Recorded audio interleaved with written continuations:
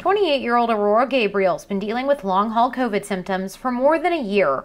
I would work out for 20 minutes and be wiped out, feel like I wanted to throw up or pass out.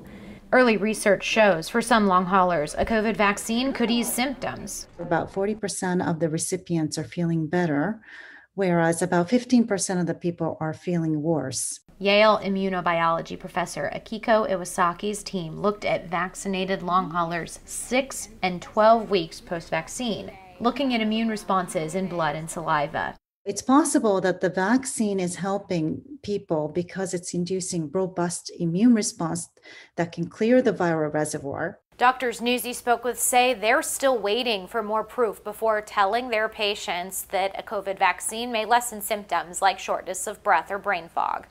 Hi, how are you?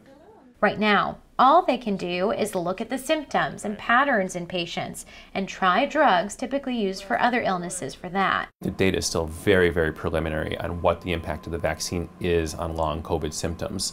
Anecdotally, when I see individuals who are having both experiences, I have maybe 30% of people who say they had no difference when they get the vaccine. Aurora Gabriel was one of those no difference folks. So far, the only thing helping her get better?